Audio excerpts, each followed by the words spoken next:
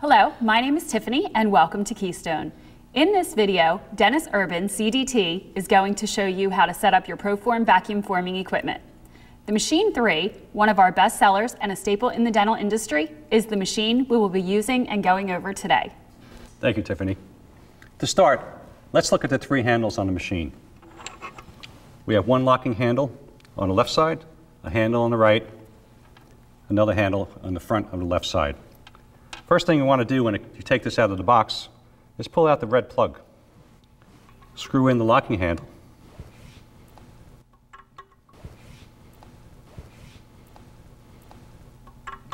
Screw in the handle on the right side, and then screw the handle on the left side.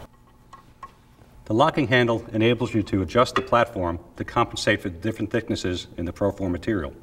As you can see right here, you can raise it up and down and lock it into place. If you look at the front of the machine, there's a switch for the heating element and for the vacuum. The setup for the Machine 3 is easy and simple and can be done in a matter of minutes. Now that you know how to set up the Machine 3, check out our website for other videos on features, benefits, basic vacuum forming, and more at KeystoneIndustries.com.